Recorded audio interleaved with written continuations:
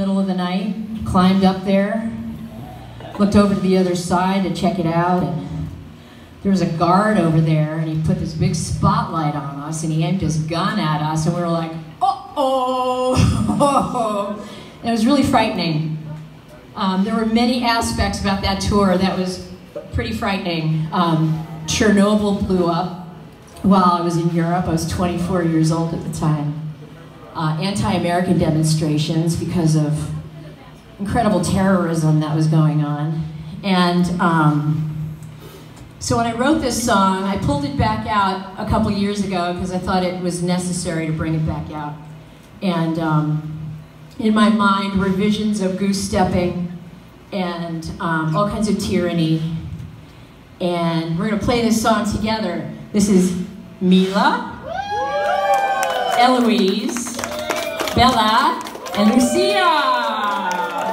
The Lindas, here we go. Don't tread on me.